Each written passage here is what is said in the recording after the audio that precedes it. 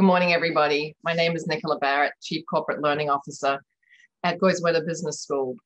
Welcome to Business Over Breakfast with Emory Executive Education. This month, we're focusing on insights on the very current topics of digital currencies, IoT, NFTs, and blockchain. So if the number 86 billion surfaced in your papers or on your digital feeds in the last 24 hours, maybe you know that that was the valuation of Coinbase at its market debut. To put that number into perspective, only 93 companies in the S&P 500 have a higher market value than Coinbase. Last time we met, Professor Ben Kaczynski helped us understand the history and evaluation of digital currencies. Today, it's my pleasure to welcome Roop Singh to Business Over Breakfast. Roop is a digital strategist and founder of Intuit Factory and a guest lecturer in our executive MBA program at Goizueta.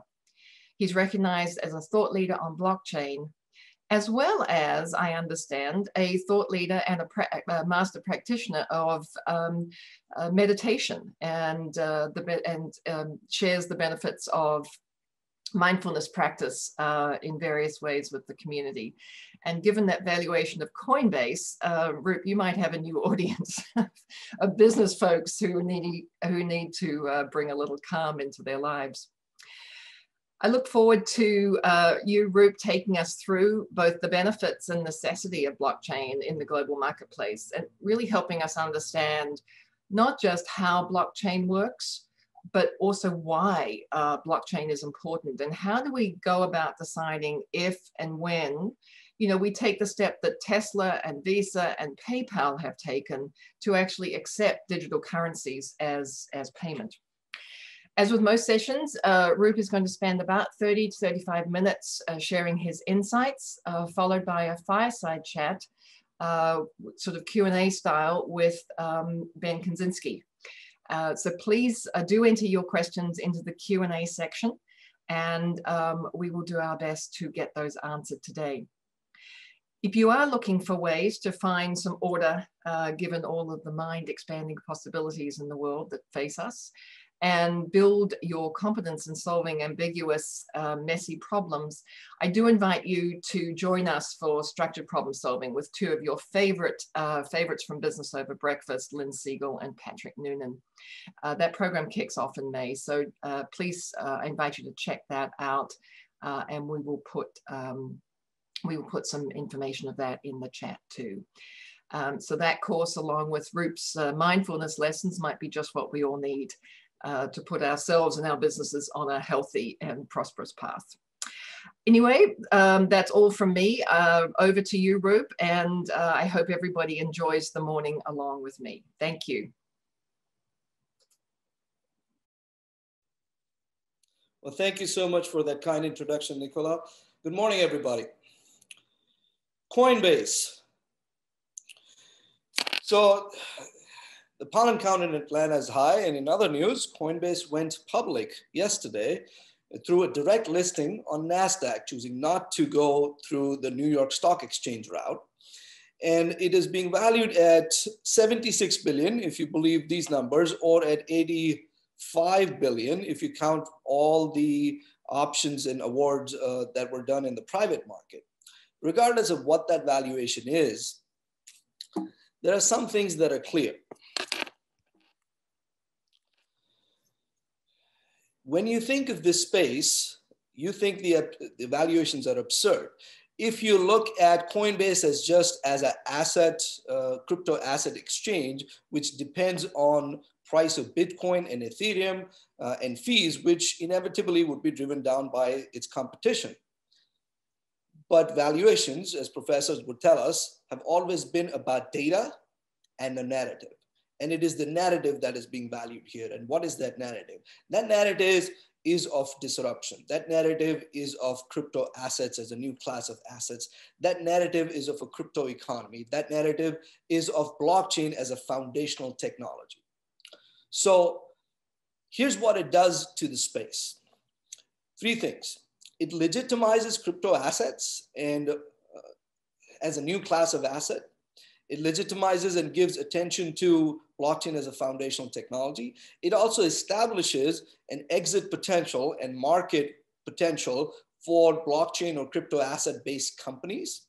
It establishes multiples and valuations for them, since this is the first one of the crypto asset companies that have gone public. So my friends,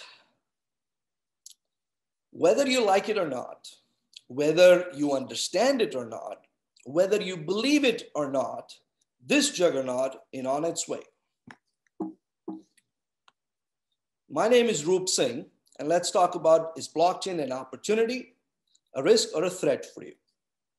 In this lecture, we will look at some recent trends, we'll understand and ground ourselves on a basic definition of blockchain that we can all operate from, understand the distinction between crypto assets versus blockchain, and we'll also look at when does blockchain make sense, a set of 8 principles that you can take home with you. And we will also look at some frameworks to help you understand what can blockchain do for you in terms of a strategy. And then I will give you 8 categories of predictions. Yes, I will stick my neck out and see how they perform.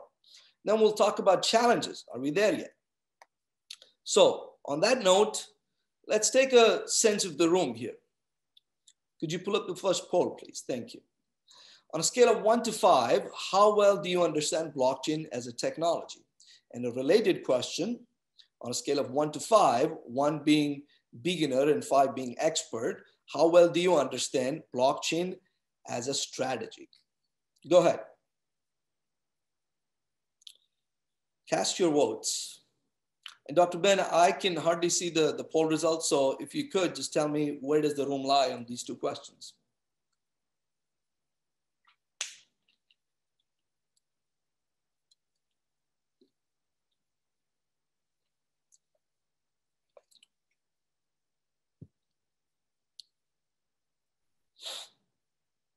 A host can't vote, Roop. So I am, the processes will have to be seen after when the polling's done. There it is. There you go. Okay, so good spread. Wow, more people understand blockchain to be a strategy than a technology. That is new. Usually it's the other way around, but this seems to be a more business-focused room, I guess. Well, thank you for sharing your votes. You can see where the room stands. So imagine that you were back in the 1800s, around about 1860s. The railroads are being developed, and it's a time of political turmoil for the United States. The time to send mail from the Atlantic coast to the Pacific coast of the United States was about 25 days using horse-ridden buggies. Now, that was considered to be good enough at that time. And then one day, an entrepreneur decided to change that. He said, I will make this time shorter. So what he did is designed a system of horses and riders. The distance about 2,000 kilometers from the rugged terrains of Nebraska and Utah and Wyoming and California. There was a set of over 150 riders that would ride about 75 to 100 miles, and they would change horses every 10 to 15 miles. And that allowed the mail to be delivered from Atlantic coast to the Pacific coast in about 10 days. And that was a major improvement. Nobody believed it at that time, but Pony Express could do it. About the same time, in 1860, Congress had passed a law asking for telegraph poles and telegraph technology to be established intercontinentally. On October 24th was the first message sent by Western Union on telegraph. 2 days later, on October 26th, the Pony Express shut down. It lost about $200,000 in that time's money. And it just obliterated Pony Express. That's a familiar story. It's a familiar story of technology-led disruption. It's also a story of American ruggedness and adventurism and pioneerism. And that's a story that you can ask Blockbuster and Netflix. It's a very similar story that we are seeing being played out in front of our eyes now.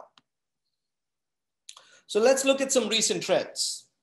JP Morgan tests its blockchain payments literally out of this world in space, so that if any infrastructure for Bitcoin payments was to go down on the earth, we still have space.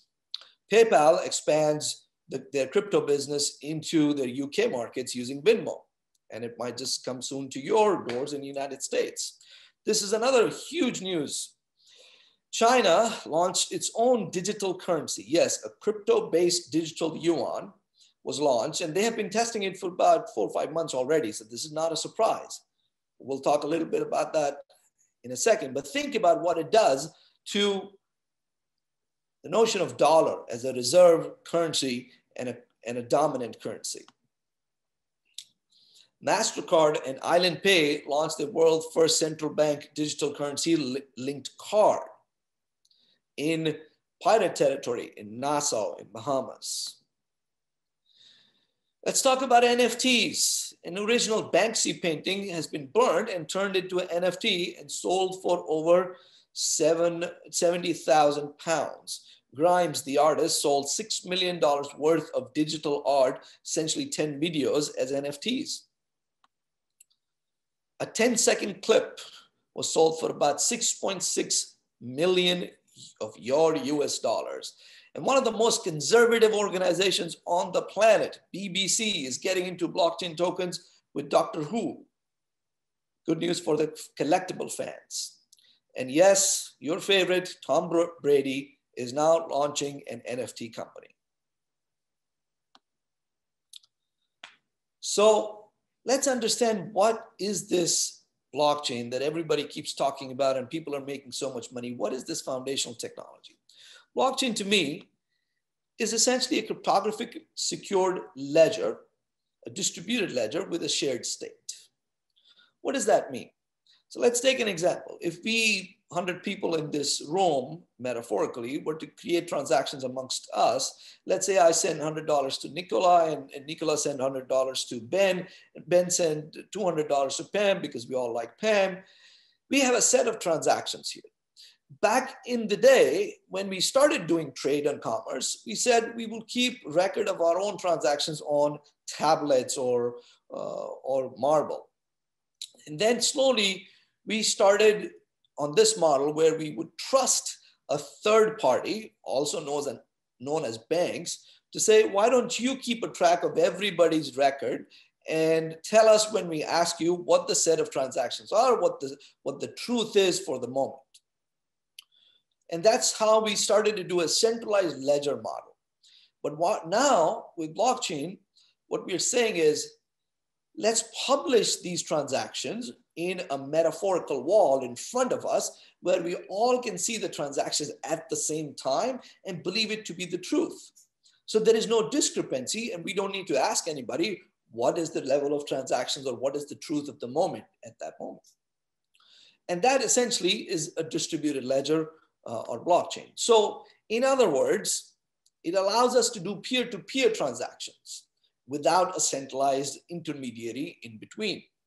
So to simplify, when somebody asks you what is blockchain, it's essentially a distributed ledger plus encryption. Nothing more, nothing less. Now this notion, or these ingredients that make up what we now call blockchain, had existed before. Distributed computing has existed since we started the internet back in the 90s. And cryptography has existed since we have fought wars for centuries. Not a new idea. But what was new is packaging them together in a thing called Bitcoin. In 2008, a pseudonym, Satoshi Nakamoto, we don't know if that person was a male or a female or a group of people, they published a paper called Bitcoin, a peer-to-peer electronic cash system, which allowed a peer-to-peer version of electronic cash to be transferred and transacted between two people without a third party or a bank. And it was done by combining the technologies of distributed computing and creating a distributed ledger and cryptography. Here's a fun fact. Did you know that gold as an investment in these United States was actually illegal till 1974, not so long ago. Think about that. The asset that we now claim to be a base asset for currencies and so many valuations was actually not legal as an asset instrument in these United States till 1974. So the point is that time to time, there are new class of assets that emerge.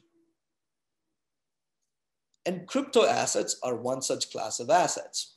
The distinction between blockchain and crypto assets or cryptocurrency, as we will look even further, is the following. Blockchain is the foundational technology underneath this particular use case, but cryptocurrencies are just one particular use case of this technology. There are plenty of other use cases that we will look in a few minutes that allow the world to be disrupted through blockchain.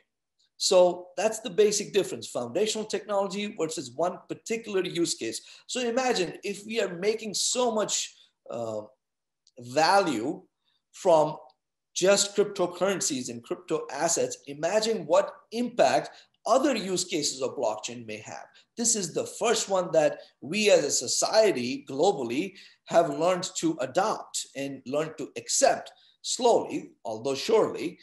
So imagine the impact the other use cases would have. Here's a way to understand it further. I've categorized 3 different areas, be it blockchain into cryptocurrencies as use cases, and you will see familiar names there like Bitcoin, Ethereum, Bitcoin Cash, Stellar, EOS, etc. And tokenized crypto assets. You could tokenize real estate, the buildings that we live in. You could tokenize commodities. You can tokenize fine arts, the NFTs we just talked about, or collectibles we just talked about, or equities, all kinds of shares and bonds, etc. Or you could use blockchain in multiple industry use cases in agriculture, in automotive, in insurance, healthcare, manufacturing, public sector, retail, etc. So the question arises, what is a valid or a feasible use case for blockchain? When does blockchain actually make sense? So let's look at 8 principles. Automation. To me, blockchain is essentially a more effective way of business process automation. I come from the business process world, and what blockchain does, it forces you to look at an end-to-end value chain and see which partners of this value chain do you want to have in that network, who actually adds value, and allow only those parties to exist and make your end-to-end value chain more efficient. It forces it via technology, and it forces it via consensus mechanisms that the parties can agree with. It also allows for certain qualities. As soon as we publish transactions onto a blockchain network, they cannot be changed or altered, which allows us to think of them as immutable, which in turn gives us auditability. We can go back to these transactions and figure out when was this published and what the transaction was. It also allows us provenance. It allows us to record a history of this so-called transaction, which could be an asset, any asset.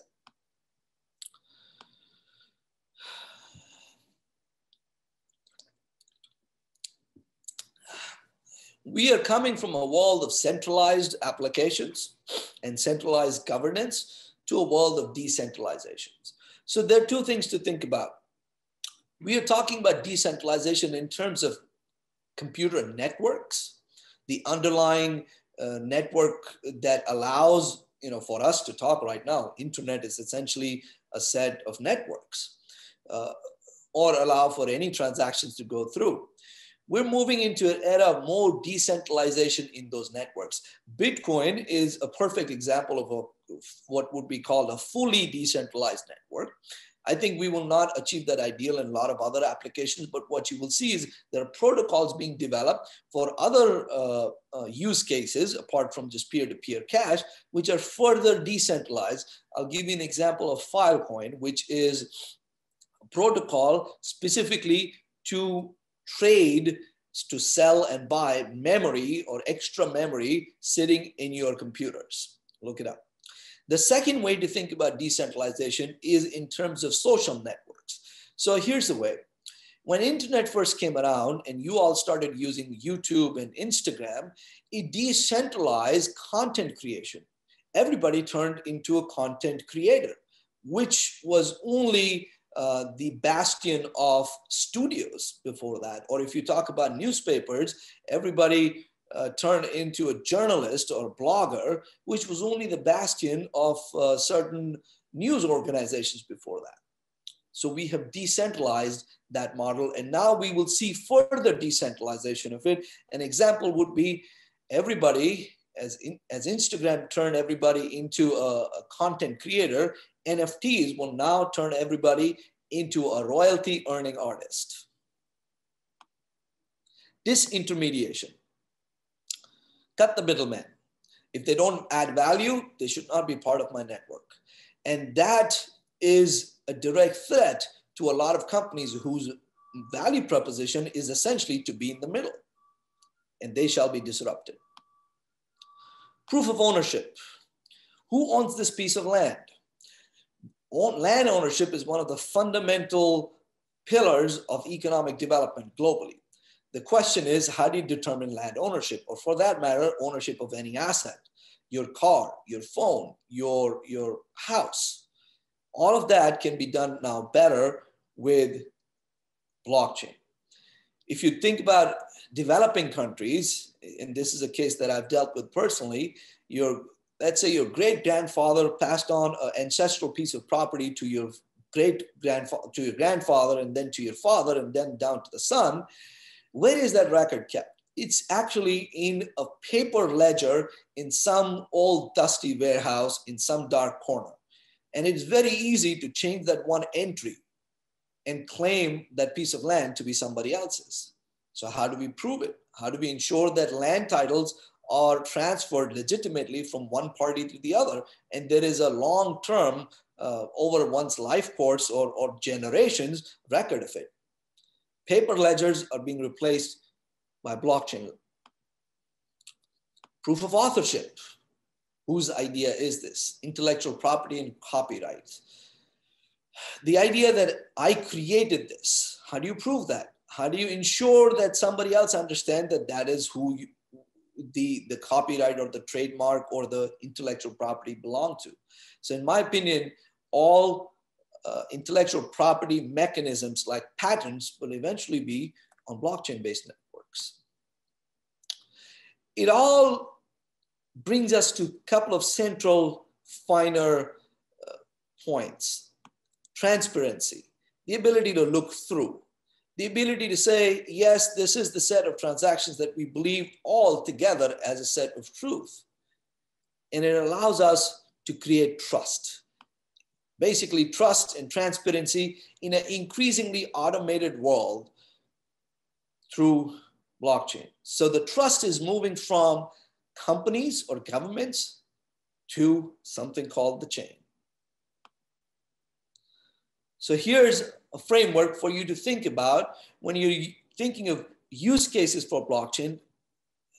Explore if your use cases satisfy one or many of these principles. And if they don't, perhaps it's not the best use case for blockchain.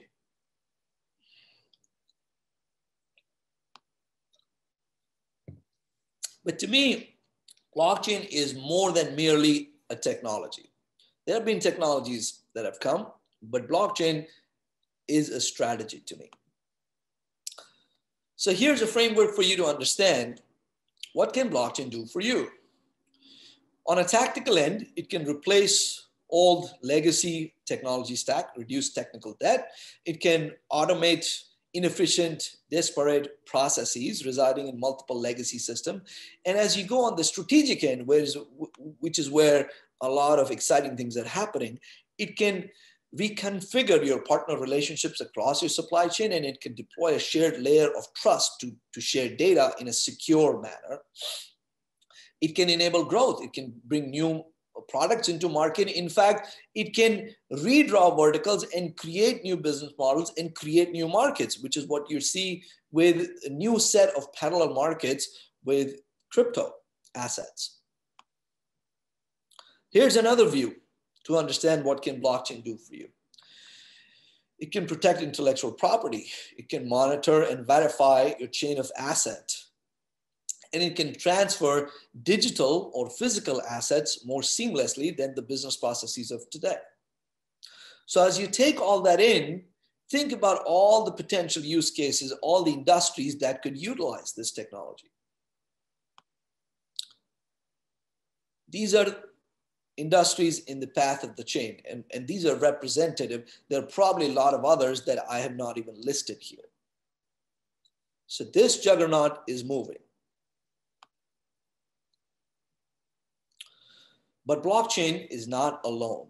It's not going to be sufficient alone. The future of business applications will have the following stack: a sufficiently or moderately decentralized blockchain platform at the bottom to share data securely and to establish immutability and provenance of assets, layered with smart contracts, which will automate a lot of the business logic. And then we will layer it with augmented reality and virtual reality, as you've seen in the case of NFT applications. Then we will layer it with artificial intelligence, data analytics, and business intelligence. So I'm not of the view, as a lot of people in this space are, that blockchain alone can solve all the problems of the world. It does some things well, and those are the only things it does well. It does not have superior powers like spiritual powers or making rain come down and wash the pollen away. Let's look at some predictions.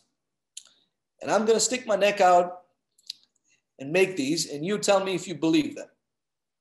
We will go through them in detail. These are a couple of busy slides, but look at these 8 categories of predictions.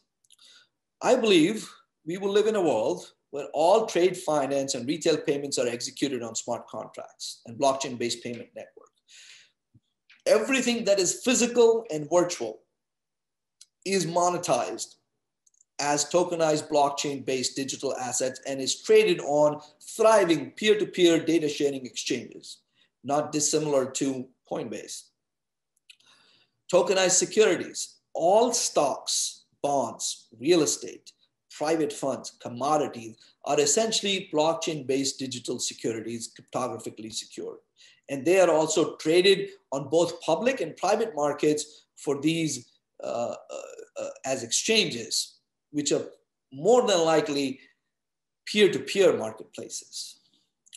Web 3.0, we're moving from an era of cloud computing and a technology stack, which we call Web 2.0, into always-on computing on high-performance, decentralized network, enabling a parallel internet distinct from the Web 2.0 stack. So a lot of the successful companies that use Web 2.0 today will eventually move to this paradigm. Accounting as a function will be performed on distributed ledger-based platforms. All supply chains, be it physical or data supply chains, will share a single source of truth amongst business partners on blockchain platforms. Distributed ledgers become the underlying secure data sharing layer for all critical IoT and autonomous device data. A few more. All forms of identity and ownership, be it government-issued identity, company-issued identity, biometric, or your genetic identity, are managed and shared via blockchain-based platforms. We move towards more data sovereignty for users, with users having more control and consent over their data. And if you think about latest moves Apple is making in the privacy and user control space, you will see the trend growing. Blockchain platforms become a de facto registry for all intellectual property. So all forms of title rights, be it your cars, your real estate, art in forms of NFTs or music, even in streaming, and all video, including movies that you watch, are managed on blockchain-enabled platforms as intellectual property. The architecture of money is changing. Central bank digital currencies and stable private currencies like DM from Facebook are existing, and consumers have choice to interact and transact in CDBCs and private stablecoins. And that, in fact, is fueled by geopolitical power struggles, and it further fuels geopolitical power struggles in the world that we live in.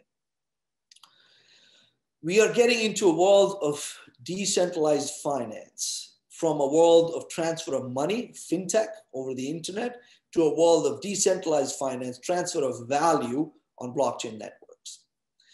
All traditional financial services like lending, remittance, trading, yield farming, insurance, derivatives are regulated and thriving markets on a decentralized finance platform. And these platforms are essentially new rails and infrastructure that are created by a new set of players, like Coinbase perhaps, or a lot of others, and are a new set of markets distinct from the current public and private markets that we have today. So I've said a lot and I've stuck my neck out. The question for you is, how much do you believe me? Could you pull up the new poll, please? Roop is off his rocker. He needs to take his medication, and pollen has gone into his brain marrow. They're unlikely to come true. Some will come true. Most will come true, or all of them, and I'm aligned with this vision. Where do you lie? And note that I have not given you an adoption timeline for all of these predictions. I don't believe they will all happen at the same time. Each of these sub-use cases, if you will have their own adoption timeline. So take a moment and poll.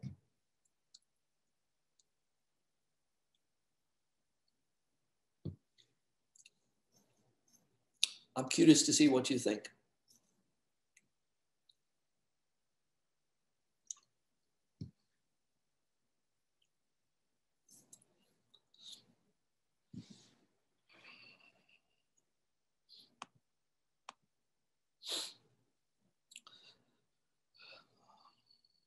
Interesting. About half the room says most will come true. 11% say all of them will come true. Nobody said Roop is off his rockers. That's interesting. Some will come true, say 41%. Okay, fair enough. We can debate which one those are. I believe all of them will come true. So as we start to wrap up, here's a quote that I wrote in 2017, and this is just here as a jumble of words to make you believe that I'm smarter than what I am actually at. So take a moment to read this.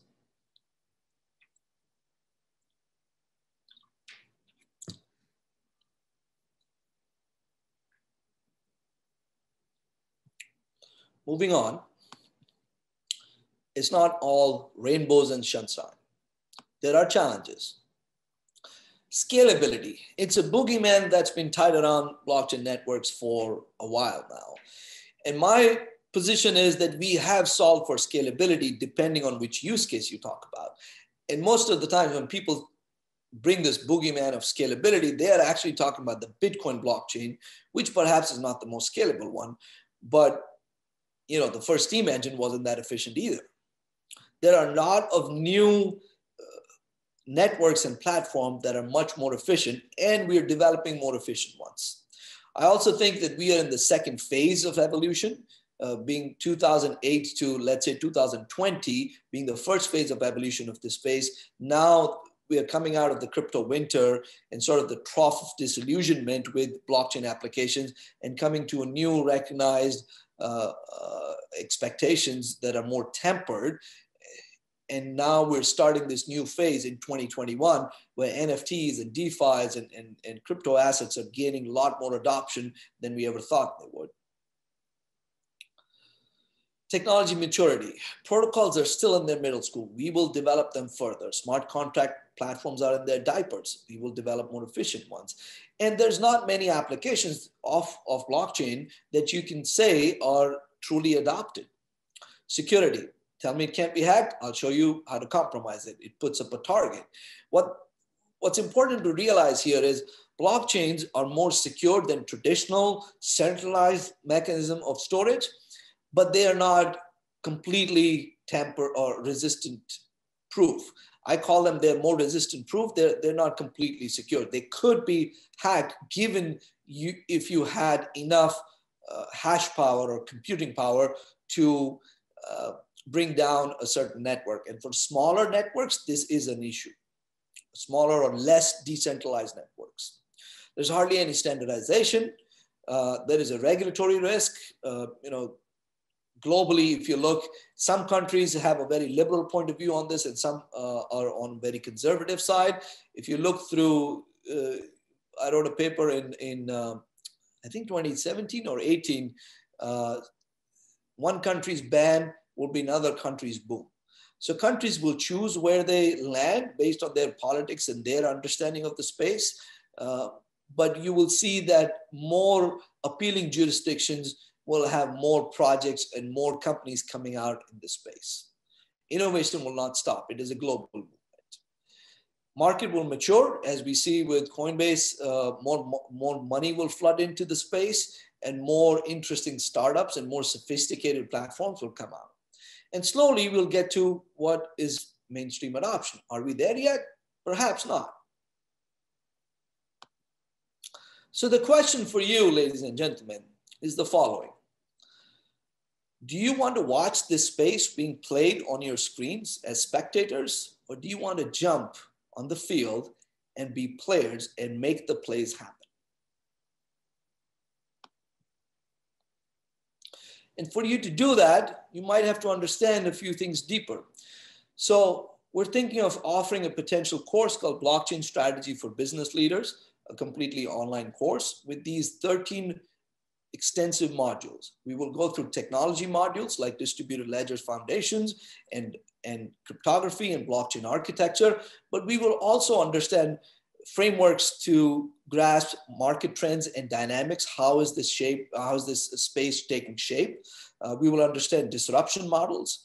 We will understand smart contracts. We will look at themes like identity and privacy and tokenization and digital assets. And we will also understand use cases in enterprises and how different enterprises are utilizing blockchain for business process improvement, for value addition in their supply chain, and to create a more visible, trustworthy network among their supply chain partners. And then we will understand how to grow your ecosystem.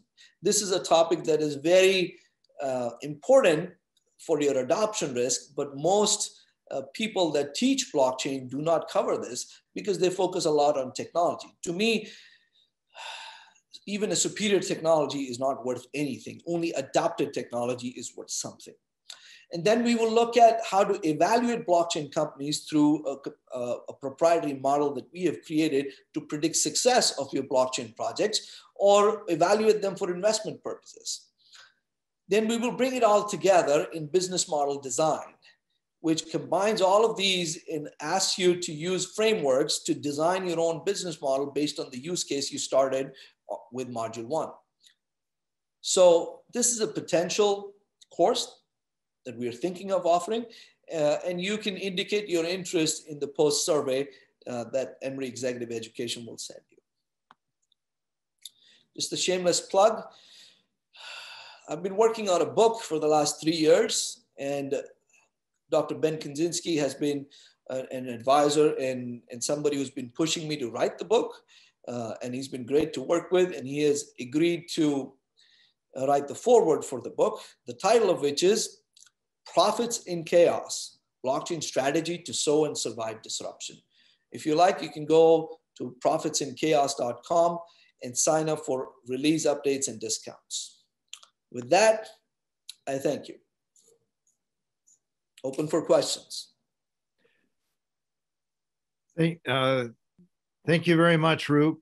I appreciate the comments and your insight, as you've been a long time observer, and more than an observer, a thought leader in monitoring the evolution of the crypto technologies in general and how they manifest themselves in the various venues, not only digital currencies, but in other domains that we spoke of last time in our session that deals with the decommoditization, as you see the NFTs growing, and also deals with the radical disruption, the decolonization of markets and governance structures.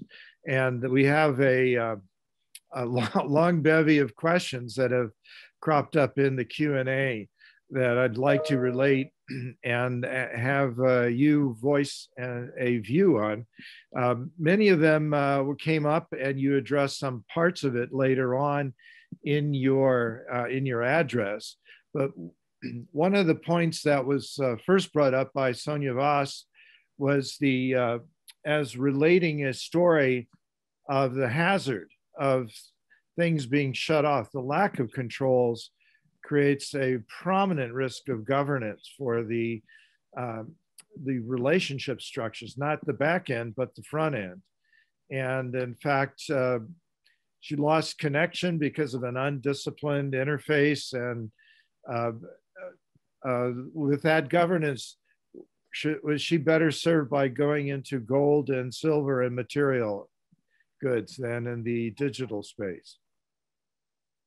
So what's the question, Dr. Ben?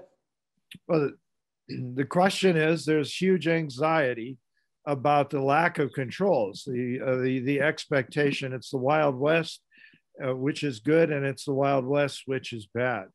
And that somebody can pick up and leave and shut you off and not return your calls, and you lose all access.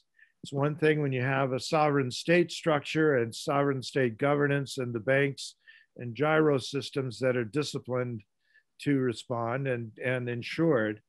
And these are not yet so.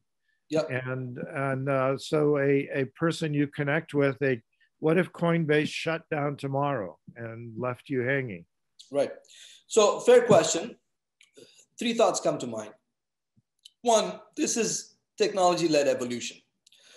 At one point, I don't know if you guys know, back in 1800s, there was a law called the red flag law, when automobiles were first being driven on streets, and this is in England, where the law said one person has to carry a lantern and a red flag in front of an automobile to alert people that an automobile is coming. We have come from that era to flying airplanes and drones. So as we evolve, we will develop self-regulation and also government-based regulation. Point two, one thing to understand about this space, and a lot of people miss the point and sometimes conflate things. This is technology, yes, but this space has also seen development of technology and ecosystems based on certain different set of values. Technology itself inherently does not have a value or does not profess to have a value. Same way the car doesn't care where you drive, or the pen doesn't care what you write. The value lies in the consensus of the community. And these technologies have been developed through a different set of values that are sometimes even looked at as direct opposition to the current set of societal values that we are living. And one of them is that a lot of people who developed and are still pumping time, effort, and money in the crypto world think of the current financial systems as rigged. They don't believe in that level of regulation and that kind of regulation. And they think regulation is for incumbents, not to protect investors or consumers. So my sense is that as the space legitimizes further and as we have more adoption, which we're now seeing, there are two things that will happen. One, there'll be more interest from regulators to have meaningful, hopefully, regulations. And two, there'll be more self-interest from these companies to not leave somebody hanging because they have consumers and they depend on those consumers. Their reputation is at stake and the whole industry is at stake. As I said, the narrative of Coinbase valuation is not just a narrative of one company that's a digital asset exchange. It's a narrative of an entire new space coming of age. So they are custodians of that. Does that make sense? The dramatic story of GameStop and the Reddit players and Robinhood and others reflect on that issue of rebellion against the incumbency and the quote rigged game of the incumbents that we're seeing play out in many different dimensions. Right. So that's certainly very important. Several questions related to the expectation or aspiration to stabilization on the currency, on the valuation, and that will it be a viable currency while it's still so volatile with seemingly not market influences on that volatility or right. True economic influences. Right. So I assume that the question is more about Bitcoin, although you haven't said that word. Yeah, right. Let's start with that. Right. So will the volatility ever go away? Perhaps. I don't know. I think you cannot argue with the markets. These are new markets being developed, and in some ways, we should be okay with volatility. That's a dangerous game to play for some people. So, choose if you want to play in that game. But that's how the markets develop. There is a natural process of evolution that we should allow for it to happen. Having said that, I'm not saying that customers or investors should not be protected. I think regulators, particularly in the United States, need to clarify a lot of regulations. And they need to look at regulations in two senses. One, their existing role as custodians of investors and consumers' rights and interests, but also they need to look at these regulations in terms of global competitiveness or US competitiveness. I believe if US does not clarify regulations in a meaningful way, especially with what the level of adoption that we see happening now, US and American consumers and American investors, we will be left behind. I believe China and some other countries are actually leading the way in adoption and belief and buy-in into these technologies. Oh, I'm sorry, go ahead. Yeah, just to wrap up that point, don't look at just Bitcoin. Bitcoin, think of it as a store of value, which is what it's turned out to be now, rather than a currency. There will be a stable form of currency to be used on the internet, and that will evolve, and we will all live in that world. And maybe DM would be that, but I think there'll be more that'll come up, and it could be a currency by a central bank. Well, that also relates then to another part of the question that Hanyon Kok asked, and others as well. That rationalization and may lead back to the sovereign state governance and lead back to some of the paths that fostered the rebellion. And that, for example, in taxation, that will be that visibility, that oversight and control proffers a taxation exposure. Yeah, fair enough. It might happen. I mean, that's up to the governments globally to figure out how they want to encourage innovation, at the same time make sure investors are protected, and at the same time tax. And and if people don't like that kind of taxation, they will move to tax havens. That's just how it is. And we've already seen, if you see 2017, 18, a lot of people moved to Puerto Rico for this reason. A lot of crypto millionaires and billionaires live in Puerto Rico and fund the space.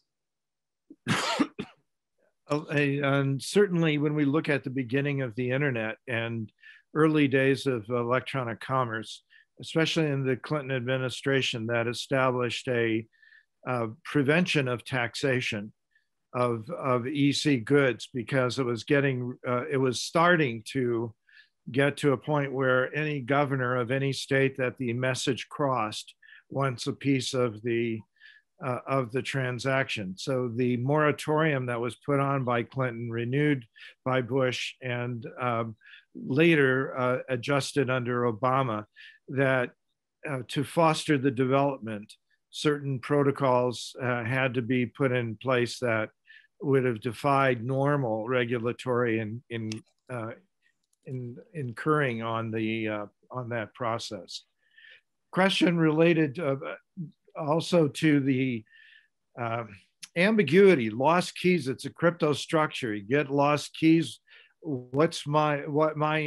Should there be insurance against that kind of thing? And as a victim myself of early days of pre-wallet and losing a key, which I'm not bitter about, of course, although I've mentioned it every time we've spoken, that we do have that kind of exposure because of the crypto side, that it's a lot based on keys that need to be protected, or should there be insurance governance? Yeah, so two thoughts. One, the whole space was developed with the belief your keys, your assets, meaning no third-party custodian. If you own your keys, you own your asset. So think about it in a way that these assets are actually not being transferred, literally speaking. They are more like a PO box where you have the key to open the PO box and a public address that people can send letters to in that PO box. So that's the philosophy behind it. To answer your question, I think there are solutions being developed. A lot of people depend on exchanges these days, like Coinbase or others, like Kraken or Binance, etc. So that is being solved for. And I think there will be insurance developed, companies will see the value in those products, and consumers will, especially if you're a heavy investor, you would like to keep the custody of your assets to a third party, and you may choose that. There are, look at Fidelity. Fidelity has been offering custodianship of digital assets for a few years now, and they're about to offer it publicly to all of their clients. Sujay Tarakia raised the issue about the energy question that often comes up, that this is getting very expensive to support this crypto from an energy consumption standpoint and possible impact on the environment and climate. Right. So the first steam engine wasn't that efficient, and the first blockchain network called Bitcoin is not that efficient. Agreed. No debate there.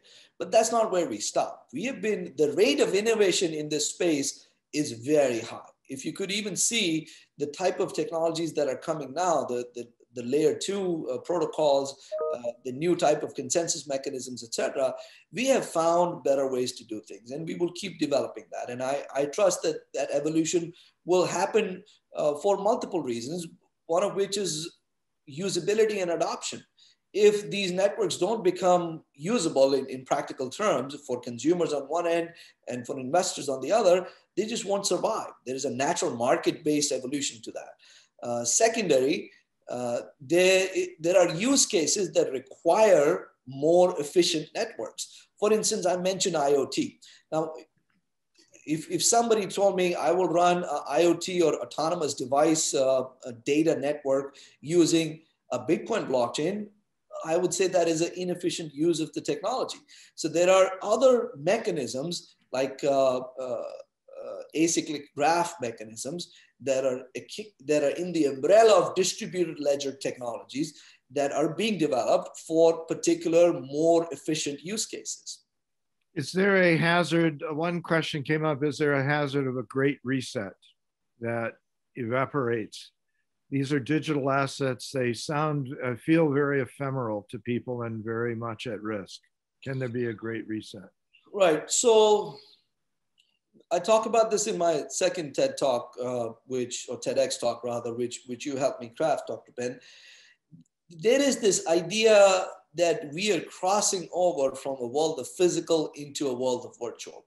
And that is true for the people of a certain vintage.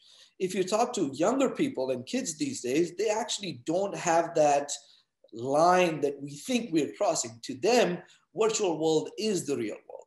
So from a philosophy and psychology standpoint, I would like for you to consider that. The second part, could there be a reset? Yes. I mean, there is a risk. If you look at cybersecurity experts, there is a huge risk of cyber threats around the world. Could that be a reset? Perhaps. I mean, we didn't think a pandemic could stop us down. So I'm not going to rule that out. But what I do know that we are resilient. We are resilient and we are thoughtful and we are creative. And we will come out of it no matter what the reset happens to be. So we still want to diversify.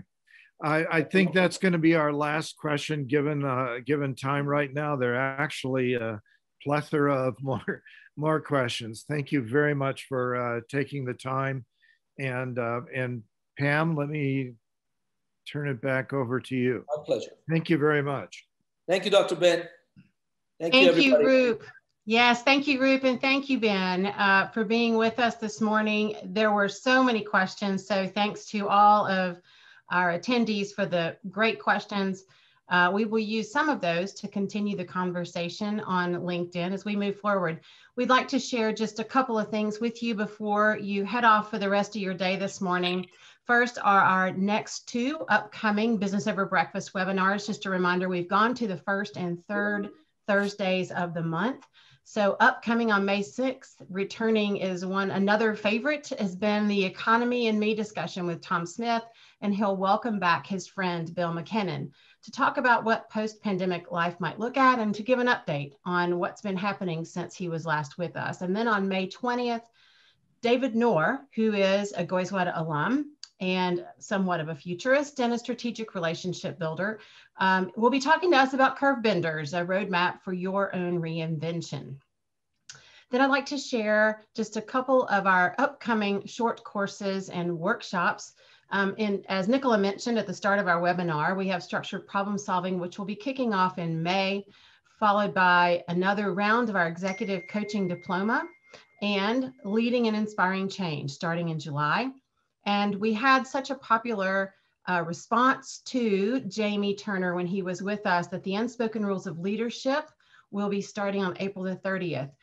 In the chat, you'll find ways to register for these and other programs. You can find more information on Emory Executive Education website there.